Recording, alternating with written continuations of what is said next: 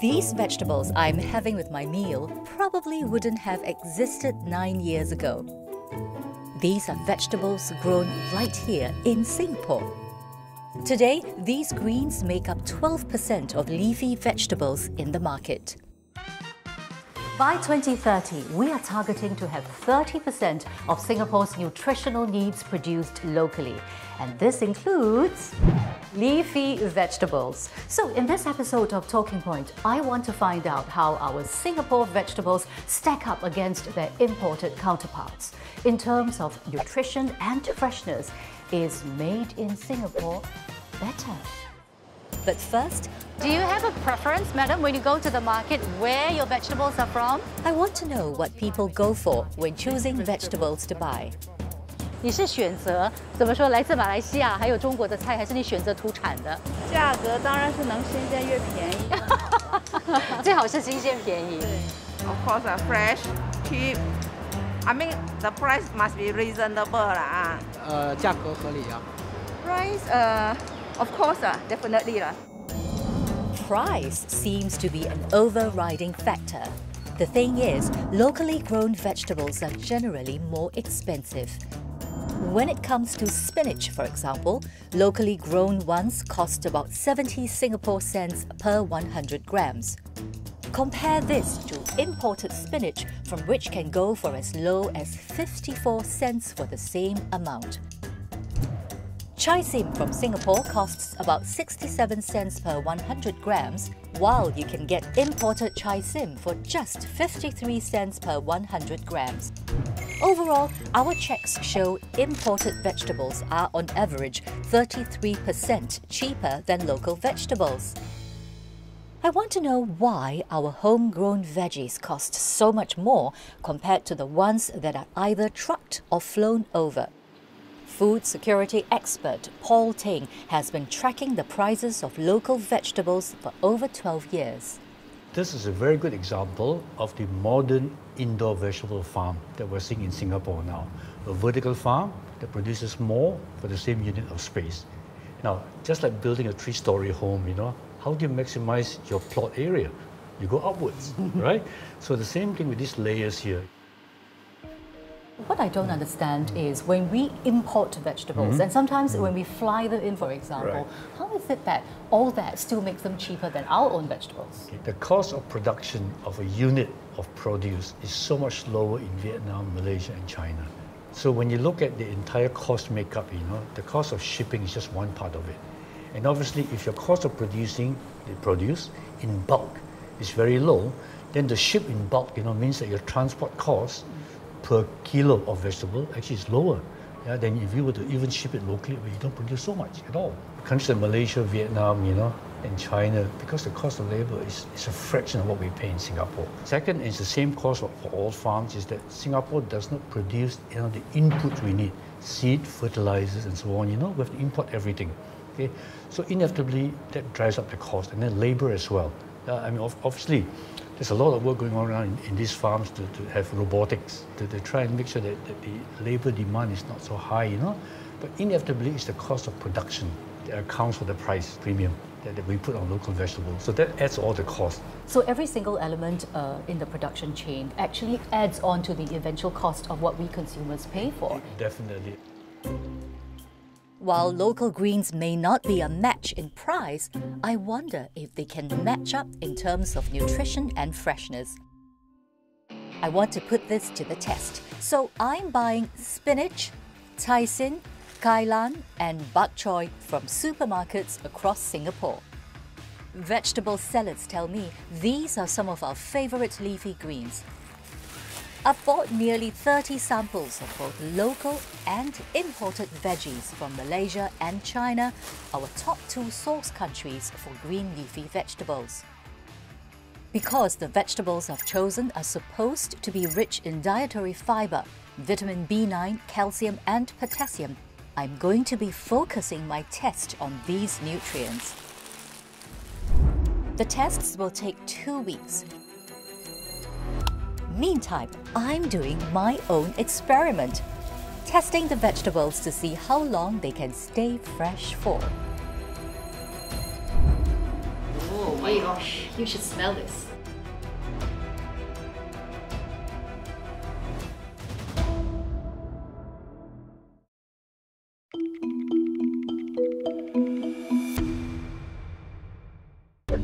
Singapore gets its leafy vegetables from a variety of countries, but most of it, 64%, comes from Malaysia, followed by China, which accounts for 22%. Because of the distance the imported vegetables need to cover, they could reach our wet markets and supermarkets up to 7 days after being harvested. Locally grown vegetables, on the other hand, can reach our supermarket shelves within the same day of harvesting.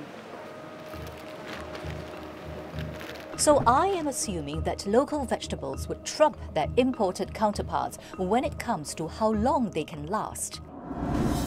To put that to the test, I'm going to be leaving these Singapore-grown bok choy, spinach, kailan and chai sim, as well as their Malaysian and China varieties, out in the open for 3 days to see what happens to them.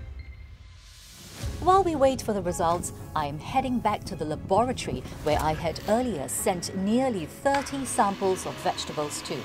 I want to find out how our local veggies stack up against their imported counterparts in terms of nutrition. The vegetables were tested for dietary fiber, vitamin B9, potassium and calcium. So for dietary fiber, you can see that local vegetables are about 21% lower than the imported ones. What are the reasons? The imported vegetables are grown longer, they become older, then they become more fibrous. Vegetables grown in traditional farms overseas are usually harvested after 5 to 6 weeks in order to make them more fibrous. Because the more fiber they contain, the lower the nutrient loss that can occur during their journey to Singapore. Local farms, on the other hand, tend to harvest vegetables earlier, around 3 to 4 week mark, so that they'll be tastier. Generally, the local vegetables, potassium is 20% higher and calcium is about 30% higher. So the local vegetables perform better than the imported ones. And for the vitamin B9, the local vegetables, it's about 2% higher than the imported ones. So can I say that overall, at least for the vitamins as well as the minerals, the local vegetables are performing better? Yes, you can say that. So it seems our local vegetables didn't fare too badly compared to the imported varieties. What I really want to know next is how significant are these nutritional numbers? I've sent the results to Dr. Mander Gorge. He's not just a scientist, but has been developing urban farming technologies at Temasek Polytechnic for 10 years. When I saw the results, it was a 20% difference in dietary fiber. Is that significant? In terms of implications on the consumer nutrition, the local produce gives us the dietary fibers that are needed in the local consumer's diet. We definitely are not impacted by that 20% difference. Whether it's 3.6 grams of dietary fiber from imported vegetables or 2.8 grams in local vegetables, the difference isn't significant. They only make up a quarter of our dietary fiber needs. Our daily needs are also met by our intake of other foods like fruits, nuts and oats. So conversely, Singapore vegetables, we seem to have done better in the vitamins as well as the minerals. Definitely. So is that also insignificant? If you're looking at the vitamins and the minerals, if you're looking at a drop of even say 15 to 30% of nutritional value of these crops, I think it would be a significant impact it would have on consumer health if we look at the long-term implication. We need to look at these leafy vegetables from the overseas countries, that after harvest, what is the nutritional degradation that takes place in these leafy vegetables? And by the time it reaches the consumer, how much losses in the nutrients has happened. Now, if you want to overcome this nutritional loss, it is a very obvious choice. We should be looking at local produce where in the morning the crops are harvested and afternoon these crops are in your kitchen.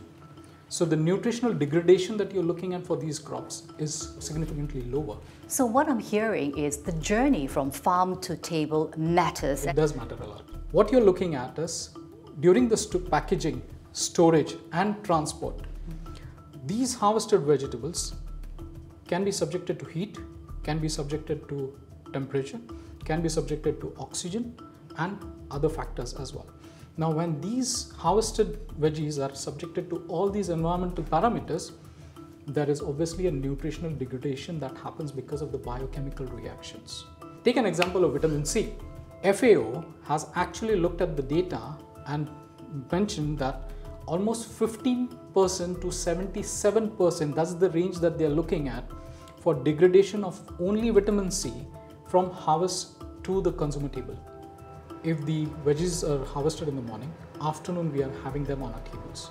Now what does that mean?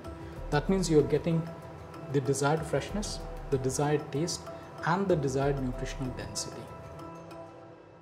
Over and above that, Singapore Food Agency has very strict regulations on how these veggies need to be grown in Singapore.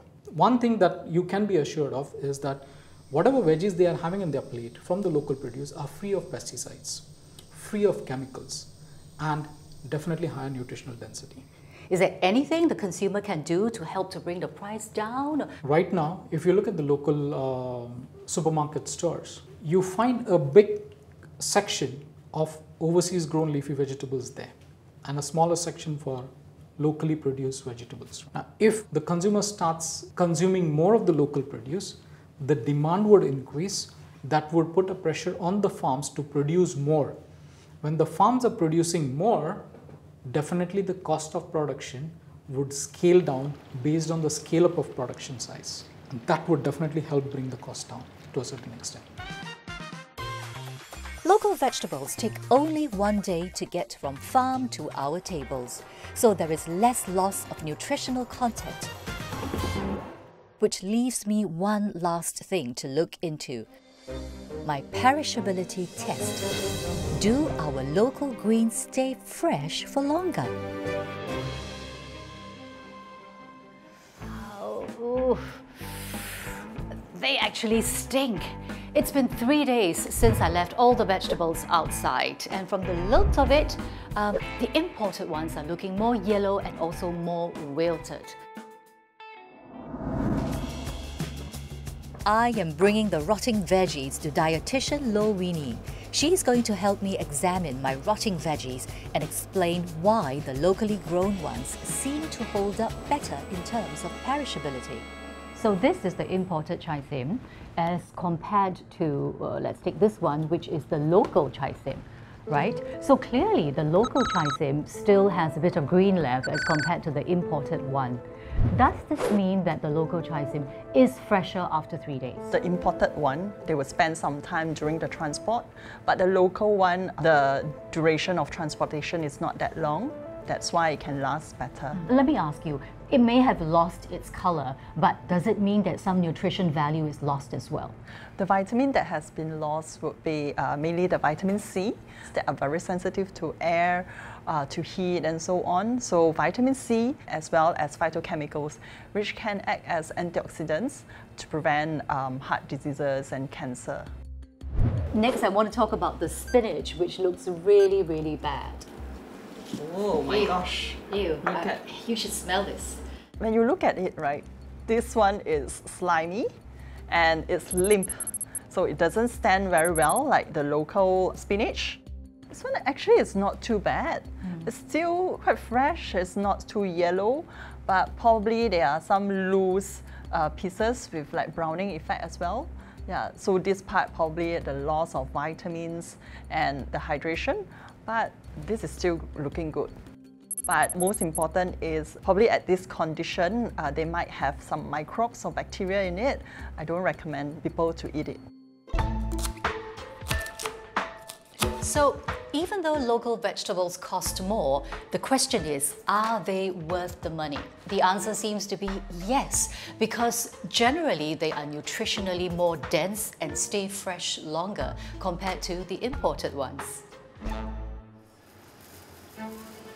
I want Singaporeans to know what they're paying for when they pay more for local vegetables. These vegetables, all we just took out when we set up this morning. Oh, okay. Okay. And on the left-hand side are all local vegetables. Oh, looks so much better. So do you think it is worth paying a bit more for local vegetables?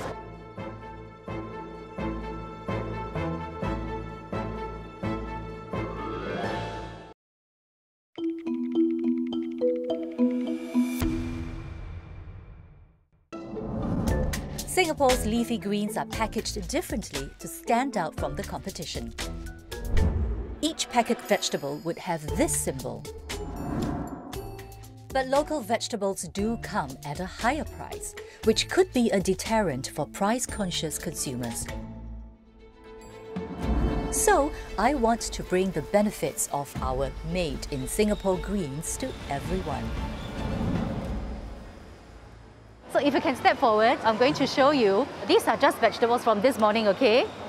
This is Singapore, Malaysia, Singapore, imported from China. You know that there's a price difference. But we did an experiment and we realized that when we put the vegetables out, the imported ones tend to become less fresh more quickly than the local ones. This is what happened to the imported ones. It's all become like gooey, and this one is all yellow. And the Singapore ones are not too bad. So that's after 3 days. Now knowing this, will you change your mind about what vegetables to buy? It depends on how often you cook. If let's say I were to cook on the same day, it doesn't matter if I were to get an imported one, or you just get it from the supermarket and then straight away go back home and cook. These vegetables, all we just took out when we set up this morning. Oh, okay. Okay. And on the left-hand side are all local vegetables. Oh, looks so much better. So do you think it is worth paying a bit more for local vegetables? I mean, if this sort of prices, I can still accept. This one I must times 3 a bit because this is 100 grams.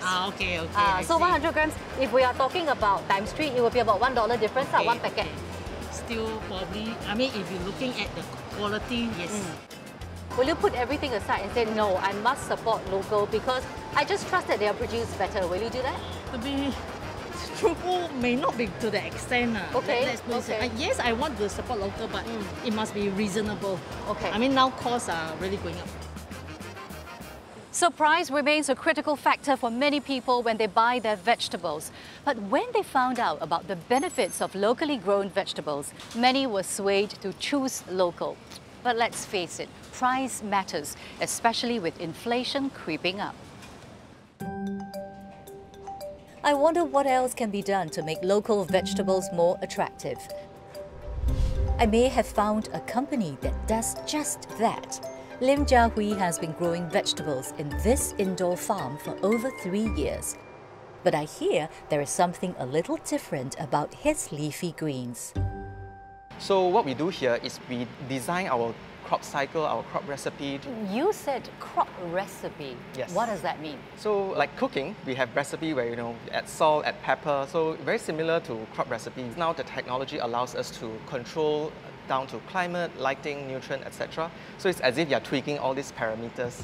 Okay, take me through what you have Right. and exactly what you have manipulated for these vegetables. Okay. So we start with something simple like the lettuce over here. Shall we? Yeah.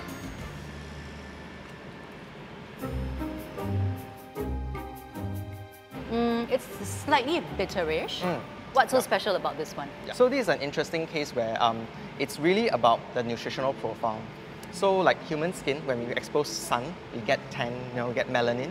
Similarly, in this case, they produce some kind of the red color thing you see.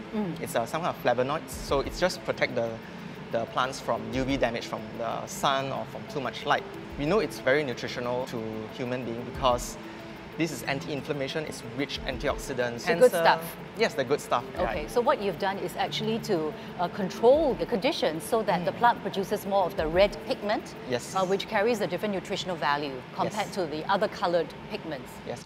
Okay, now what's next? All right, finally we have this green, harmless leaf we call mustard. The color is so beautiful, I'm going to eat it.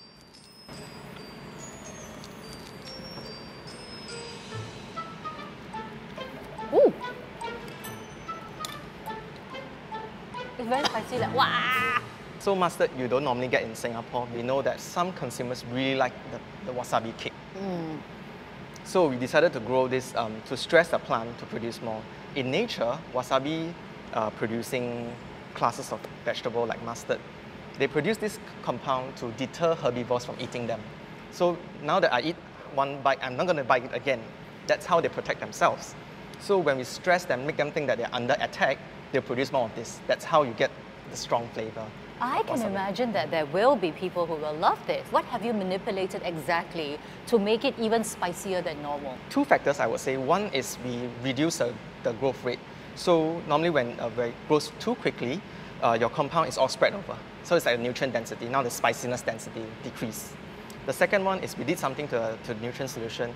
We starve it a certain way. That makes it think that, oh, things are not right.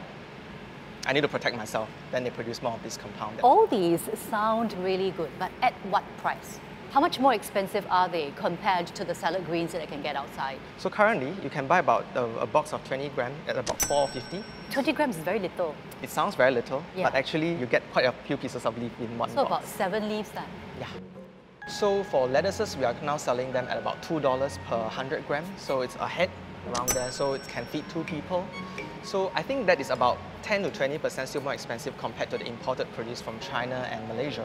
How scalable is your operation? The major cost, I would say, here is in R&D. Once the R&D is done, you have the crop recipe, you know what machines to use. It's all about just multiplying this in with technology or just with a larger factory. So in a way, I would say it's very scalable.